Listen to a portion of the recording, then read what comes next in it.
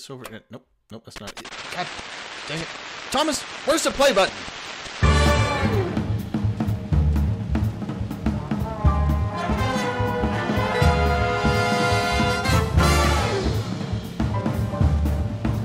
Ladies and gentlemen, this is the live period.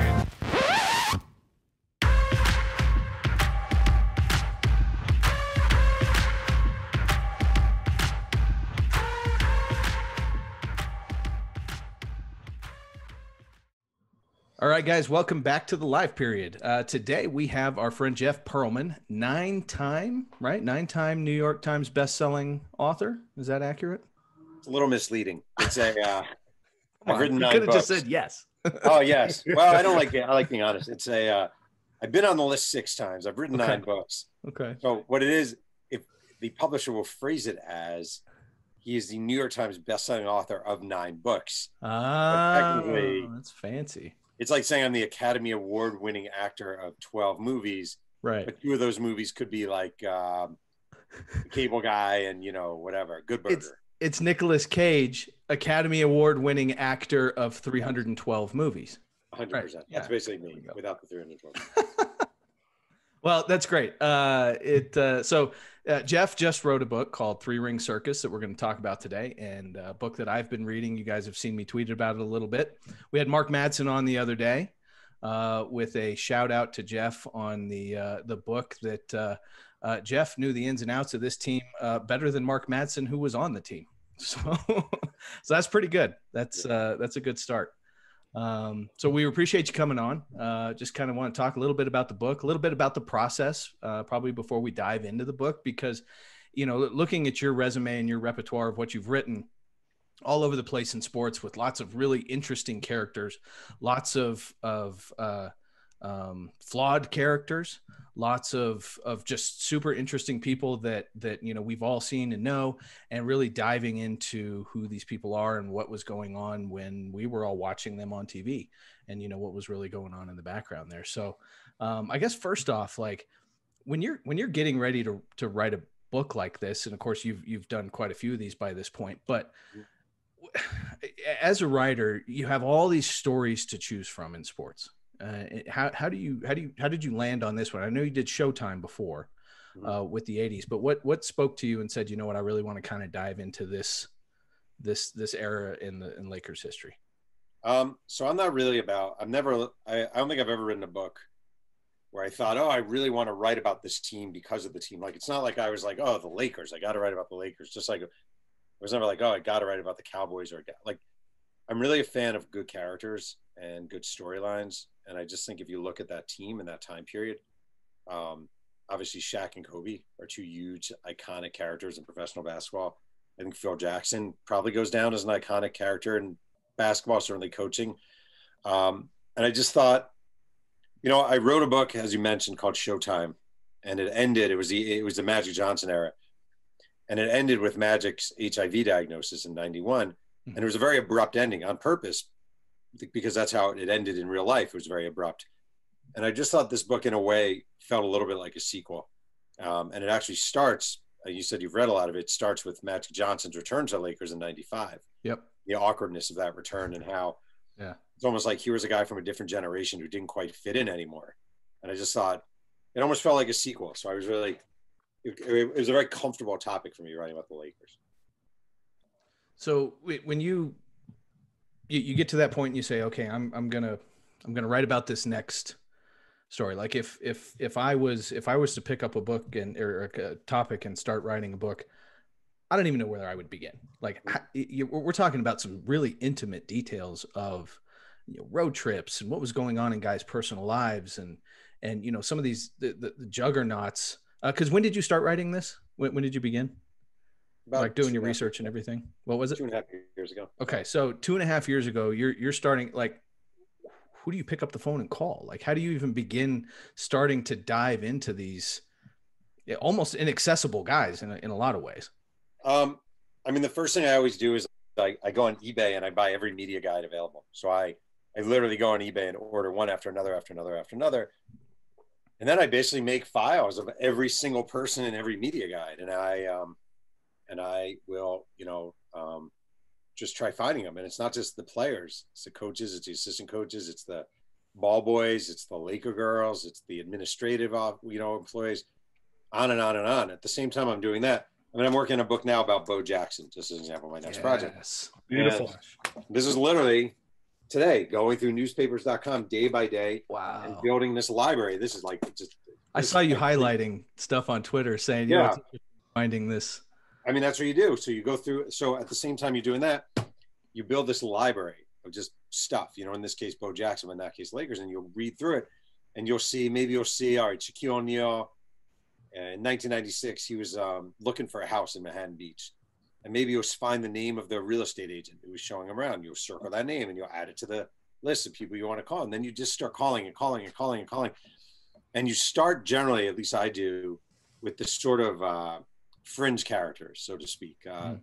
People who are cut in training camp, people who are on the summer league team. Again, real estate agents and girlfriends or, boyfriends or whatever, that whole sort of fringe. And you come in and in and in. And what you could start to be able to say to people, then when you call like Samaki Walker or Rick Fox, you can say, my name's Jeff Pearlman, I'm doing this book. I've written these other books. I've already interviewed this person, this, and this. And then you get them. And then when you go to a Shaq or Phil Jackson, you say, I'm working on this book. I talked to all these people. I talked to Samaki Walker. I talked to Rick Fox. It's like you build up this thing and then you approach the people. So you've got this pyramid going that starts a little bit. Like I texted Shea Seals when it got to his part. I was like, hey, I just read about you. Oh, yeah. Shea Seals. I mean, I love finding it. Like, I love that Shea Seals is in this book because I remember Shea Seals at Tulsa and I remember thinking his name was really cool. And I remember him same with like Mike Penberthy. I love that Mike Penberthy is in this book, guy out of Masters College. Like, I love finding those, not fringe is unfair, but the guys you don't think of. Right. Not the mainstream guys, and finding their stories. Because I always say, like, my guiding principle is this. My true guiding principle is this. Like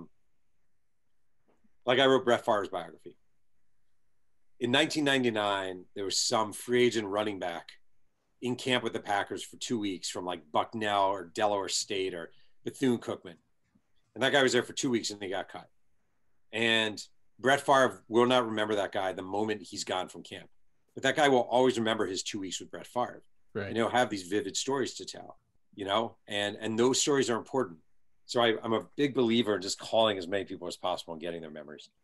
Well, and I think that was probably like when we talked to Mark, and he's he played a lot of games in those seasons that he was there, and he's a big part of that. But you spoke to people that, like you said, were on the fringes, that knew details of things that happened that even Mark was like, geez, I didn't even know that was going on. Right. I'm off over here doing this thing. And I thought that was what he said. I said to someone today, that's probably the best compliment you can get as a guy writing books. Like, it's not, you don't really want the people you're writing about to say that was the best book ever. And you don't want to say that was the worst book ever, because you don't want them. It can't be, to be crude, it can't be a hand job to them. And It also can't be a takedown of them. Like, you don't want it. You're there to tell a story, and it's supposed to be unvarnished. It's supposed to be truthful. It's supposed to be fair. It's supposed to be accurate. So when someone comes along like Mark Madsen, who is there and says, man, he really nailed that story. He told me things I didn't even know. To me, that's the best compliment you can get. That's awesome. As soon as you said it, I was like, Jeff's going to love that. Yeah. I mean, cause, and Mark is just like such a personable guy that was, he wasn't an outcast. He wasn't a guy that just totally kept to himself, whatever. He's just like, Big Mark, and he's around and he's seeing and hearing all these things, and so he I'm excited to kind of get to the part now, knowing him apart from the Lakers. I didn't know Mark until he actually got the job at Utah Valley. Yeah, friends since then, and so I'm excited to get to the part of the book here where he's going to be more in there and talking about those last 2 years that he was with him for the second and third. Such a nice guy, like a legitimately nice human being, which is really, this is cool. He's a nice guy. Yeah, he's Jeff. Best. If I could say something, I really appreciate how you are in this book finding so many people, like a real estate agent and the role players and guys that didn't quite make it because their stories are so genuine. And I know for me, like a story that I tell sometimes to people, Jerry Stackhouse. When I was in college, I went to a workout in Atlanta and I roll up. There's an orange Benz an orange Benz sitting outside. I'm like, what? Why is there an orange Benz here? I walk in and Stackhouse is working out with us. That's And awesome. the dude's wearing his own jersey. Wow, that's amazing. You know what I mean? But like, I thought of it like, okay, this is cool, weird, whatever. But like now you look back and it's like you tell people that and they're like, wait, what? Dude, that's unbelievable. But like Right. for him, he'd be like, yeah, dude, I do that like every day. Doesn't Right. matter. And So, you like, have that memory. and you have that memory. really, yeah. And that's a perfect example. Like Stackhouse, if I said to him, you remember that time you worked out with these guys? He'd be like, I don't know, I had a million workouts, but you're always going to remember Stackhouse showing up in his own jersey. Well, 100%. it gives your story, you know, as I'm reading through this thing, and just it's not even like a main focal point of a chapter, or even a paragraph, but just sentences here and there that give it this color, that bring that story to life, just game situations and stuff. Yeah. And that's what I've loved about this book. And, you know, when I read something, I got 2 little kids, going a million miles an hour creatively with different things and all this sort of stuff. And so like, if I get a book, like it's not very often anymore. It's not as often as it should be, but like, you know, I'm just hoping like, oh my gosh, I hope this book is what I think it's going to be. And this one, I'm just plowing through it as fast as I can and have loved it because of those snippet stories. Like we all know the main parts of Shaq and Kobe and Phil and the stuff that was in the media, but it's those bits that give it life. So I appreciate that. Yeah. So as you're talking to all these guys, you're kind of working your way up this pyramid, right? You're piece by piece to this thing. I guess, what were some things that maybe stuck out to you that, you know, again, you know the stories, you've read the media guides, but something that maybe just jumped out as you that was surprising, I guess, that you just kind of weren't really prepared for? Well, the thing I love the most, like I think my favorite, I don't know, it's a story I tell a lot, but I really enjoyed, was how basically John Calipari is the reason that Kobe Bryant became a Laker. Yeah. And going into that 96 draft, Calipari is a new coach of the New Jersey Nets. They have the number 8 pick overall. They've worked out Kobe. They love Kobe Bryant. John Nash is a general manager. They're all in on Kobe. They call Kobe's parents, Joe and Pam, and they're like, how would you feel if we selected your son? Oh, that'd be great. He's right down and near outside of Philly, so it's a quick drive. Perfect. But Kobe already has a shoe deal with Adidas, and Adidas doesn't want Kobe Bryant playing in East Rutherford, New Jersey, you know, for the crappy Nets. And so Arn Tellem, Kobe's agent, and Jerry West happen to be very close friends. And West worked out Kobe twice and said he was the most impressive player he'd ever worked out in his life. And Jerry West works out this deal with Charlotte, with Kobe falls to the 13th selection. They'll trade him Vlade Divac for the 13th. They take Kobe and they'll get that pick.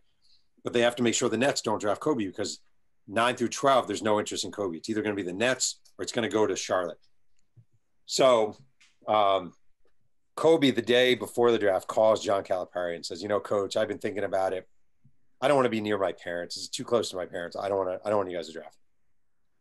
Calipari's freaking out. Oh my God, what the hell? Oh my God. And John Nash, the GM, is like, Cal, it's just bluffing. Don't worry about it. Then Arn Tellem, the coach, the agent for Kobe, calls Cal and says, listen, Cal, he doesn't want to play for you guys. He'll probably sit out the year and play in Italy if you draft him. Calipari goes back to Nash. Oh my God, what the hell? John Nash is like, calm down. It's okay. Kerry Kittles, Villanova All-American, excellent player. Yep. He's represented by David Falk, Michael Jordan's agent. And David Falk, Kittles desperately wants to play for the Knicks.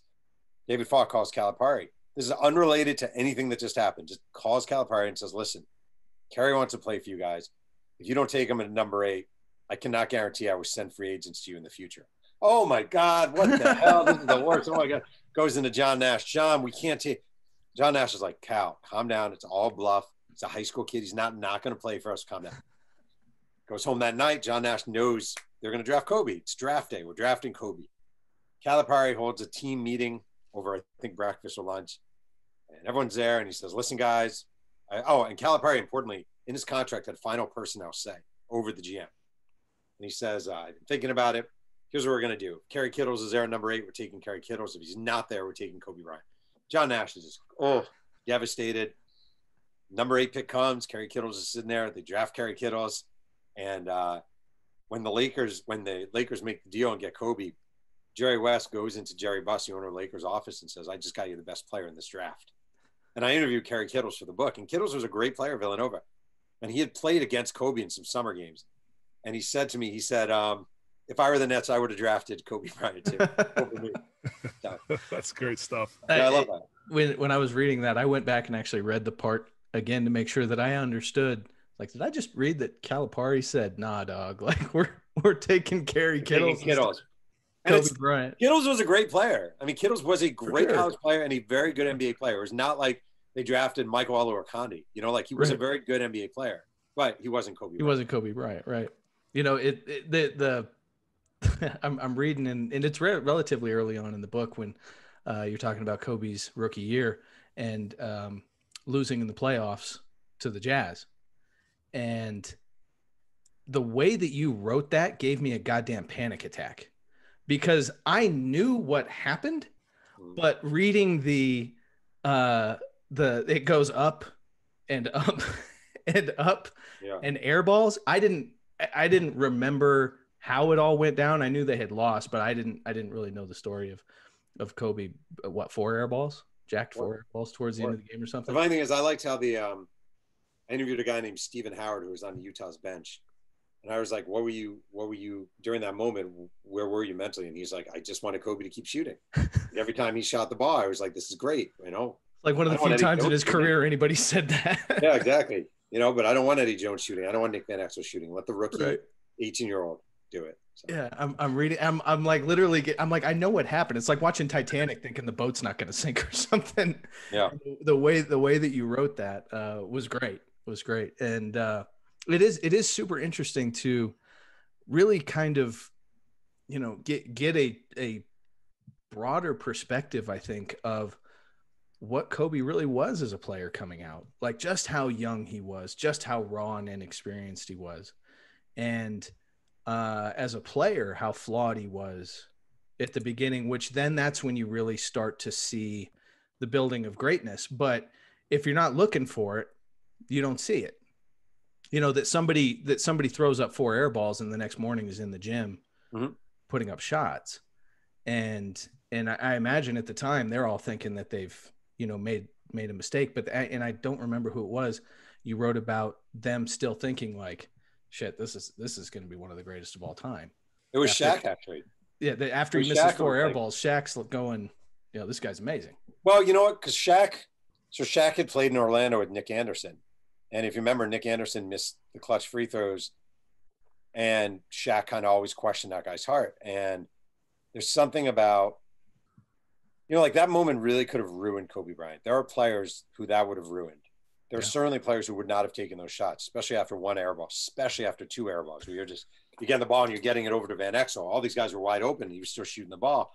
And so you can say on the one hand, why do you keep shooting? But on the other hand, he wants to shoot. Like he's all in. And that said something about him. And I don't know, the guy was just born with something or created with something very unique, which is, it's almost like Robert Horry. Someone asked Horry, who was obviously a great clutch shooter, why are you not afraid? Why are you unafraid to take the big shot? And his response was, because if I make it, I make it. And if I miss, I miss.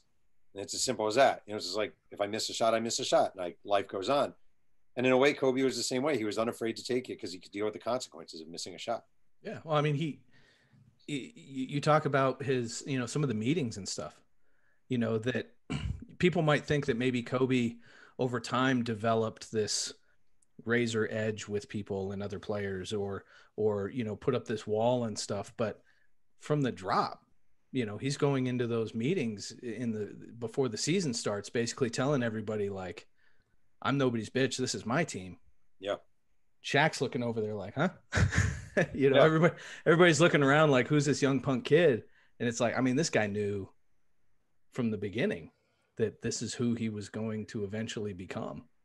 It's an unusual way to be because it doesn't work out very often. I don't think. No. And in some ways, I mean, in a way it made him a great basketball player and it made him a great Laker and it brought him, but you know, like I just always say, I think working on this book and promoting the book, I really started to think about this more and more. Like Kobe would get all this praise because come off season, he's shooting 500 jumpers a day and he's doing wind sprints and he's doing stadium steps. And Shaq, meanwhile, was back home in Orlando, floating in his pool, smoking a cigar and drinking a brandy. And people are saying, "Oh, Shaq, he doesn't take it seriously enough. He doesn't take it seriously enough." And what I've really come to learn, and I think this comes with being older, I'm 48, is you only get to enjoy this stuff once. Like you're Shaq, you're 27 years old. Right. You're making filthy money to play a game in glorified pajamas, throwing a ball through a hoop, right? You live in a mansion. You have this off season. You only get to enjoy that once in your life. There's only one go around where you get to be that. And I think in some ways, there's something sad about, like I've interviewed many athletes and their thing is, well, I'll enjoy it when I'm retired. That's the thing. I'll enjoy it when I'm retired. I got to work for the, and like, I hate to be this way, but it's true. Like Kobe Bryant is dead at 41 years old. Like he's not going to be able to enjoy the memories of it. And I do think you do have to enjoy it while it happens. Yeah, maybe Shaq could have been a greater player. Maybe Shaq could have been the greatest player, blah, blah, blah, who ever lived. Still one of the 20 greatest NBA players of all time. And I think he generally enjoyed the ride. Right. And I just think I'd never at any other point in my life say he should have worked harder, blah, blah, blah. Because I think there's something to be said for enjoying it while you have it. And he did. Well, it's interesting because knowing what we know now, the Kobe story plays out like this Greek tragedy because of what you just said, where he's giving and giving and giving everything he's got to this game or to the fans or to the team, whoever you feel like he's giving it to. Mm-hmm. Even if he feels like it's for him, because that's just the way his psyche is, it's become this tragedy that, you know, well, like we talked about with Mark, like we didn't get to enjoy post-career Kobe. You know, Kobe's on the plane with Mark saying, "Hey, I'm going to tell stories. I'm going to do all these creative things." He was doing these amazing things leading right up until when he died, as far as, you know, just the stories he wanted to tell. And we didn't get to enjoy it either. Yeah, I know what you're saying. I don't know. To me, like the tragedy, honestly, is just like, this guy was 41 years old and he died in a helicopter crash with his daughter. And there are 3 kids right now who are being raised without a dad. I mean, obviously that's the act. I'm just saying, like, tragedy. I don't know if he would have created good stuff or crap, but I do know that like he died with his daughter and there are 3 girls who won't be raised by a father. And to me, I'm not saying you're wrong. I'm just saying, like, I can't get past that. Like I'm struggling to get past the fact that there was a last moment where he was on a helicopter with his daughter and these other people, and they all probably knew they were about to die. Yeah. And they don't exist anymore. And I mean, I couldn't wrap my head around it when it happened, not because of some, you know, connection to Kobe, because I had none. But I've got 2 daughters, and, you know, that's the thing that anytime somebody talks about it or whatever, I have difficulty wrapping my head around with thinking through that. So for me, as I was reading it, it was more about as a player and as a creator of things, you know, which at the end of the day is frivolous stuff. But I don't know. If I could jump in, I not to get away from the Kobe stuff, but you were talking about Shaq, the shortcomings with Shaq and when compared to Kobe, you hear all the time, like, hey, he could have made more free throws. He could have been a better free throw shooter. But Jeff, being a former player, it's like you said, the dude's making 30, 40, 50, 60 million a year. Like, because the average Joe is sitting on his couch and is like, my shortcomings in life, Shaq, you should be better, you know? And it's like, wait, dude, what is he supposed to do? Like, go in the gym 3 more hours a day so you can not yell at him? Like, it's one of those things that I think most Americans, most people in the world just don't get, is how hard these guys do work, and they have to let off some steam. And Kobe Bryant's, Jordan's, there's not many of them. I didn't play with a lot of guys like Kobe or Jordan that had that drive. Right. And I think it's just, when it comes to Shaq, I respect the crap out of his game.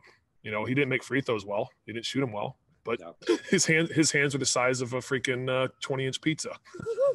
Well, it's also kind of funny. I agree with something you just said. Like we go about our jobs, whatever it is, at the law firm or at the dental office or collecting garbage or whatever it is.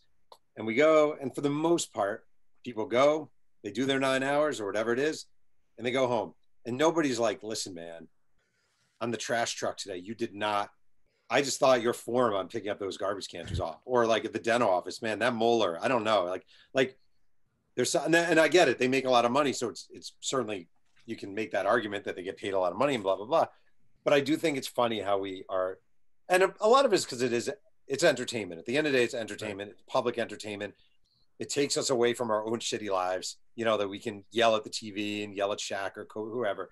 But I do agree with you. It's like Shaq worked really hard.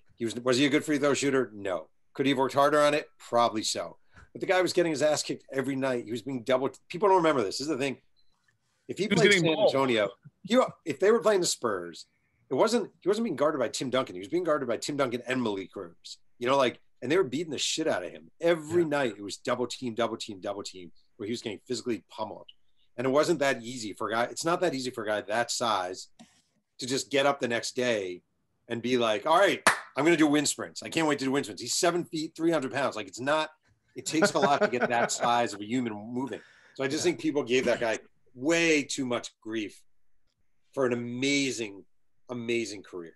And it's even bonkers to think of him towards the end of his career that dude was still going. I can't like moving that size is, I mean, that's one of the most athletic things that we've ever seen. But if you said, hey, give me some of the top athletes of all time, nobody's going to list Shaq as an athlete, like in that elite athleticism category. But in reality, like, well, because you wouldn't think of him, you wouldn't be like Usain Bolt and Shaq. Right. You know? Right. Yeah. But hey, 300 plus whatever the heck he was pounds. And at the end, that number kept going up. And the fact that he could get it up and down that court and win a championship, you know, is unbelievable.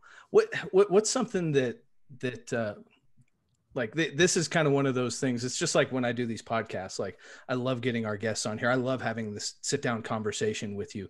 What was something that you just took away and just loved the time that you spent on some piece of this, or somebody that you talked to? Well, I mean, the one that's carried me through the most like conversation as far as stories that I'll be telling for years is the Lakers in 2000, 2001. One of their players was J.R. Rider. Mm-hmm. And so J.R. Rider, I didn't have a phone number. I just had an address for him. And J.R. Rider, he lives in Arizona. I live in California. I was going to be in Arizona. So I figured I would just show up at his house and knock on his door. And which I've done before. And not his house. I've done other people's houses. And J.R. Rider, he definitely has a mixed bag reputation as far as he's a little out there, you know, and like you never knew. And he was from pretty tough background and, you know, threatened a few reporters through the years and blah, blah. But I drove out to his house and I had this address. And I knock on his door and this kid answers and I'm like, hey, is J.R. Rider here? I'm a writer. You know, I'm a reporter. And he closes the door and a woman comes and I'm like, hey, I'm looking for J.R. Rider. I'm working on a book about the Lakers, blah, blah, blah. She closes the door. I hear these two people yelling in the background. It's this woman and a guy. And I'm thinking, I don't know. And door opens and there's J.R. Rider. And he goes, who are you? And I'm like, hey, my name's Jeff Pearlman. I had a book with me, a USFL book I wrote. I'm an author and I'm working on a book about the Lakers. He goes, bro, no. Bro, you don't just show up. You just show up. You fucking kidding me? You just show up my fucking door? Bro, you fucking kidding me? He opens the door and he comes out. J.R. Rider's a big guy. It's like, bro, that is fucking not cool, man. Not cool. You just fucking, what's that book you got? I go, it's a book I wrote about the USFL. Is that the league Trump was in? Like, yeah. You wrote that? Yeah. What are you working on? It's a book about the Lakers, Shaq Kobe era. I got good stories. All right, man, I'll talk to you. And awesome. He ended up giving me his phone number. He couldn't talk at the time, but he gave me 2 hours of awesome. And wow. It always pays to try and knock on a door unless someone punches you in the face. Then I love that moment. Like, I love that moment. And I love that he was great. And I enjoyed every second of talking to him. And I love having those stories. You know, I used to have a college roommate named Paul Dewar. And one night we were going out. I swear to God, this is true. University of Delaware, senior year. We're going out to the bars and hopefully hook up or whatever, blah, blah, blah. And he goes, he's like, you know, whatever happens, he goes, it's all about the stories. He goes, it's all about the stories. And I've always used that as like my guiding principle. Like it's at the end of the day, Yeah. it wasn't really about hooking up. It wasn't about getting drunk. It was just about a story you can tell 25 years later. For And sure. I feel like those stories, Yep. J.R. Ryder, like that's what it's all about, is having really good stories to tell. 100%. I mean, I think anybody in, Thomas as a player, Thomas doesn't ever tell me about the games that he scored, whatever in, because he's got some of those great stories too. He tells me about the stories in Italy and France and going out and having a good time and whatever. Like, I go to Africa and I run camps in third world countries and for basketball stuff. And like, I'm usually not talking about the basketball camp. It's hey, Bahati took us out to this bar and it's in the middle of this dark neighborhood. There's no lights on anywhere. I know there's power in this neighborhood. There's no lights on anywhere. It's because all the power is going to one bar. And there's literally Maasai warriors parking cars. And it's the craziest shit I've ever seen. And like that story just sticks in your head. And you can hear those stories in this because I know whoever's telling you, whoever you're interviewing there, whoever's responding to you, like they're telling you this story. And it's so vivid. I mean, that's the thing that has stuck with them, is they're telling you these things. Right. Jeff, could I ask if there was any preconceived notions? I mean, obviously J.R. Ryder story is awesome, but anything going into the book and writing and finding out all these people, is there anything that really just shook you with who you thought might be this, or you had a different thought? To me, Kobe was really a mystery. Like I just didn't know. I feel like there's been a lot of interesting things written about him. He's been interviewed. Obviously, was interviewed a ton, but he was kind of a mystery, in a way. Like he was kind of enigmatic. And Shaq, I never thought was, and Kobe was. And I remember. All right, so when I was I used to write for Sports Illustrated, and this was the late '90s, and my roommate was a guy named in New York City. Was a guy named Russ Bankson, and he was the editor of Slam magazine when I was at SI. We went to college together. And I remember when Kobe was on the cover of Slam. He'd be on the cover every now and then. Slam at the time, you guys probably remember Slam. It was the best out there. The best. Yeah. And it was a merging of hip hop and style and culture and basketball. I used to look and see if I'd be in, like, somebody around my area in Alabama would be in Slam. It was the Mecca. The best. Was Shea Cotton from Alabama? Yeah, Shea Cotton. Heck yeah. Heck yeah. Shea Cotton was a great player. And that, so I remember, like, to me, Slam was Iverson and Marbury and Garnett, right? It was kind of like, it was guys who came from pretty tough upbringings, and it was about like Iverson with his tattoos and the cornrows, and that was Slam, and it's what made it great. And I remember one time, Kobe was in Slam. I always remember this. And Rush showed me the new issue, and it was Kobe. And he showed me the inside spread, and there was a picture of Kobe, and they accidentally forgot or failed to airbrush a big white zit on his head.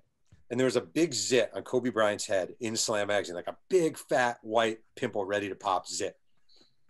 And I always thought that really explained, in a way, there's something about that stuck with me. Like, he was always trying to be something he wasn't. Like, at the end, that's actually who he was. He was just a kid playing in the NBA who had the insecurity of a kid and the shelteredness of a kid and wasn't really good with women and didn't really know how to interact with people. And I just think the thing I really learned about him, in a very sad way, I think he was raised kind of in a bubble. He signed a shoe deal with Adidas at 17. He took Brandy to the prom. Boys to Men were at his press conference to go to the NBA. He shows up in the NBA. He's insecure and doesn't know how to talk to people. He was always he was imitating Michael Jordan. He was imitating Iverson. At one point, he was trying to be Will Smith. Another time, he's trying to be all kind of tough when he's getting attacks during the Eagle, Colorado stuff.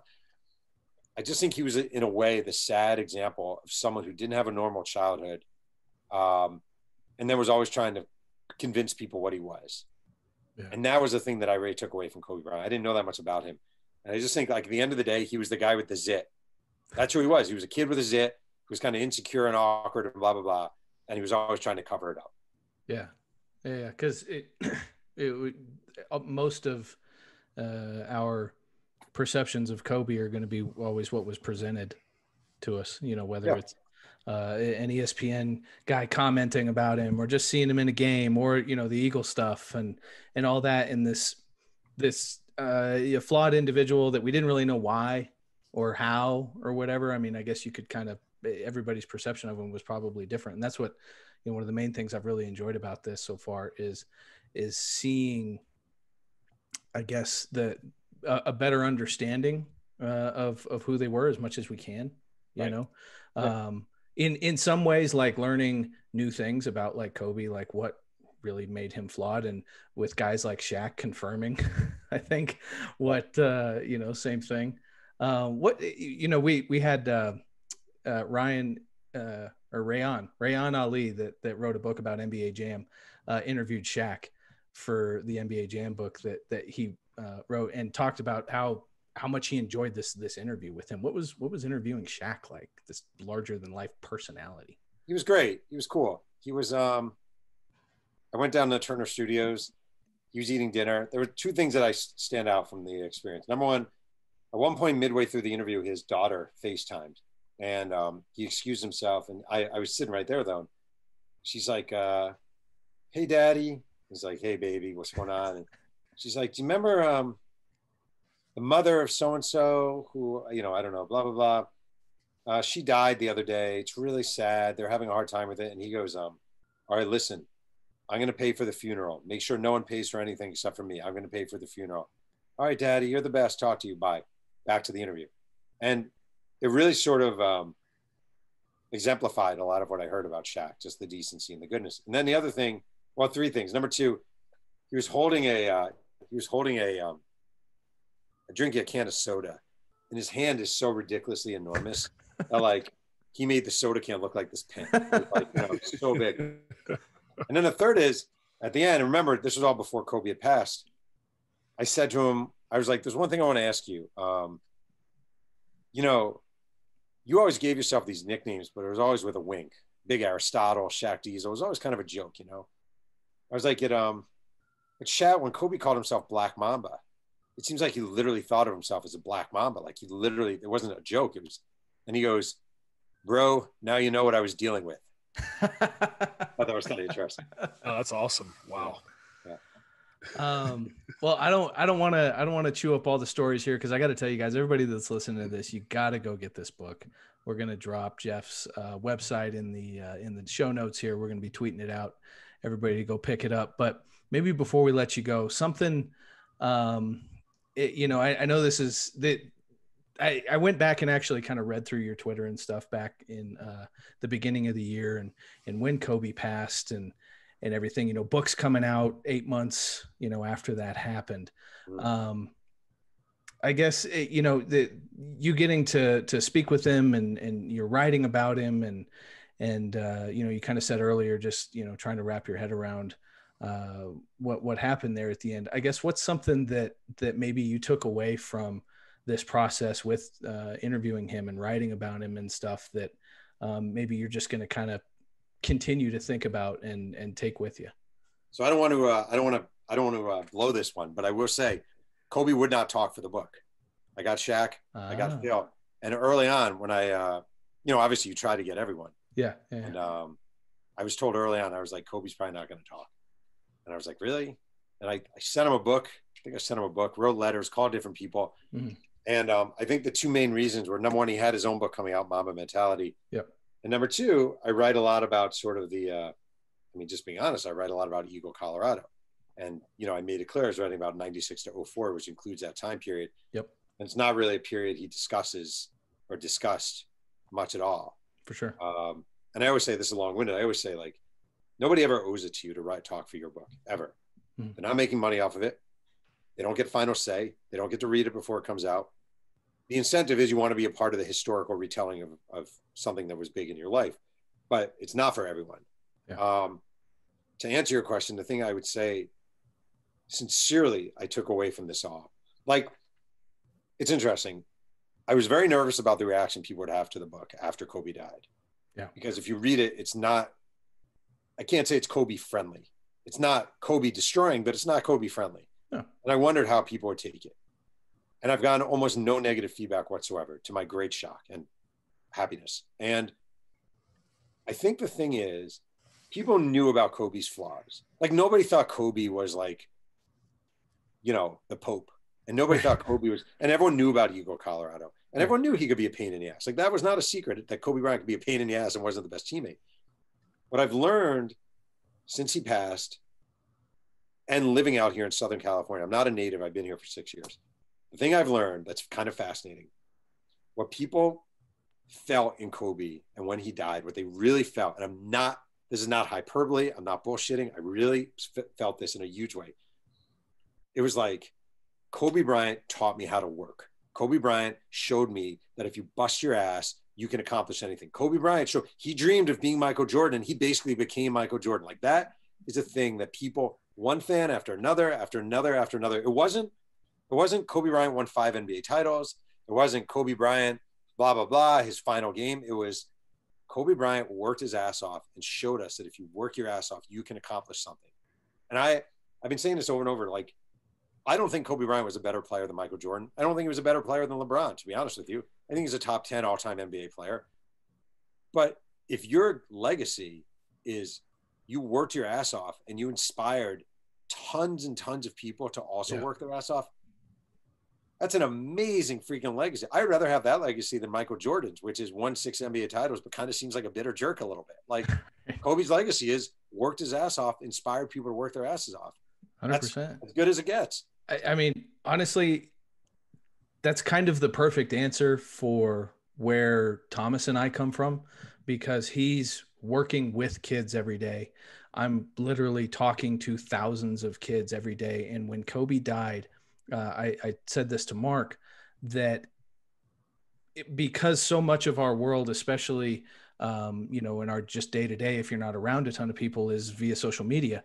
And you literally saw the entire world like just exhale at the same time, because I'm following kids and basketball people, and all they talked about all day, the Twitter feed is just filled with, Kobe inspired me to X, Y, and Z. And none of these people had ever met him, right? Like, they have no actual connection to Kobe, but the connection that they had was what made him great. You know what's amazing? I just want to say real quick, like, so his contemporaries, Iverson, Garnett, Duncan, let's just say those three. And obviously I want them all to live very long and fruitful lives, but like, if any of those guys had died the same way at the same time, the reaction wouldn't be nearly the same. Right. It wouldn't be the same. There was something about Kobe that just was different level. If Jeff, I've talked about this on the podcast before, and you talk about leaving a legacy and inspiring people. When I met him at ABCD, that was 2000, 2001, so 19, 20 years later. And I still, like, I've met plenty of famous people. I've been around plenty of whatever. But for him to talk about the mental and physical side of basketball and life and how it's more mental than physical at such a young age for him. And then I still use that today in my everyday life. And when I played, and when I teach my kids, and when I talk to my friends, like, are you kidding me? Like, that's Kobe. And that's amazing. Years ago. It's absolutely insane that somebody like that can still inspire me. And I still remember that like it was yesterday. And so you're right. You're exactly right. And regardless of interviewing him or not, when you read this book, everybody that's listening to this, again, you've got to go get this book. You get to see this beautifully narrated human. I think that's the only way I could think of it as I was reading this, going, I didn't know all of these things, but I'm getting told this story. And for me, my real, I guess, drive reading this was I wanted to learn more about Kobe. So I'm learning about all these other cool things and stuff, but I wanted to learn more about him and coming up in that time period and things. And I'm excited to get through the rest of the book and finish it and just kind of get the real holistic picture of a lot of these things that I didn't know, but it's human. Like, it's a human story that you're telling here. And you've presented it in such a way that, like you said, you're not putting them here. You're not putting them here. You're presenting it in a way that's colorful and real. And that's what I've enjoyed so much about this. So, the second half of the book, it's all blank pages. Oh, damn it. Well, I'll get through it real quick. Yeah, it's a quick read. I'm literally sitting here reading the book today, trying to get through as much as possible. And my wife kept coming down and she's like, hey, can you come outside? I'm like, no, I'm I'm working. I'm preparing for this interview tonight. Exactly. Tough shit. Come outside. I need you to do this thing. So I don't want to be responsible for your divorce. I think I'll make it. I think I'll make it. But Thanks, thank you again so much for coming on. Yeah, my pleasure. Thank you so much. This book is great, and I say this in all complete sincerity and honesty. When I'm done with this one, I'm going to pick another one. I'm going to move on because I absolutely love the way that you tell these stories, and so I'm just looking forward to the rest of this book and the next one. And as a kid who grew up with Bo Jackson as his sports idol, literally right over here is Bo Jackson hitting the home run for the White Sox when he came back in an 8x10 that he signed. Wow. So I'm pumped about this one. So. Wait, I just want to tell you one thing real quick. I'm doing research on Bo Jackson. I come across this clip today and it just made my freaking day because I'm a geek like this. And when you get deep into it, 1989, it was a small little paragraph in a newspaper. It said, the other day, Bo Jackson hit the 4th longest home run in the history of the Metrodome during batting practice, right? And then the last paragraph, it said, he did it lefty. He was not a left-handed hitter. He was a right-handed hitter. And he just was goofing around in batting practice and hit the 4th longest home run lefty. It's Bo Jackson, man. One of the greatest athletes of all time. I'm just saying, maybe if, you know. B, I'm Alabama boy right here. I did book reports on him when I was in 3rd and 4th and 5th grade. He's a legend where I'm from. Have you been to Bessemer, Alabama? Oh yeah, I've been. He spoke. I wasn't there. It was like a rival high school he spoke to one time, and to this day, I mean, he's still a god. Yeah, and you know what? He's as personable and kind of just human and natural as any celebrity that I've spent any time around. I've been to some tailgates and stuff. I used to go down to Auburn a lot, and a lot of home games and stuff. And I always had my Bo Jackson Auburn jersey on. And well, I think there's something about the mythology of him that's really interesting. Like, to me, I know this isn't about that. Like, what I find fascinating so far is this idea, like, he didn't have a Shaq or Kobe kind of run. Like, it did end quickly. And there's this whole, what would have happened? And in a way, maybe it's not a book if he goes on and he's Albert Bell in baseball, or if he's Marcus Allen in football. You know, maybe like then the whole thing is this whole cloud of what would have happened. So I find that really fascinating. Yeah, I mean, the what if of Bo Jackson is one of the great sports questions that'll never be answered, because some of the things that he did, I mean, we've not seen again. So YouTube is his friend. Yeah, exactly. Well, thank you again, man. This was great, and I'm looking forward to continuing to follow along with what's next for you and reading more and just finishing this book, man. All right, thank you both so much. Thanks, Jeff. Be good. All right, take care. Bye-bye.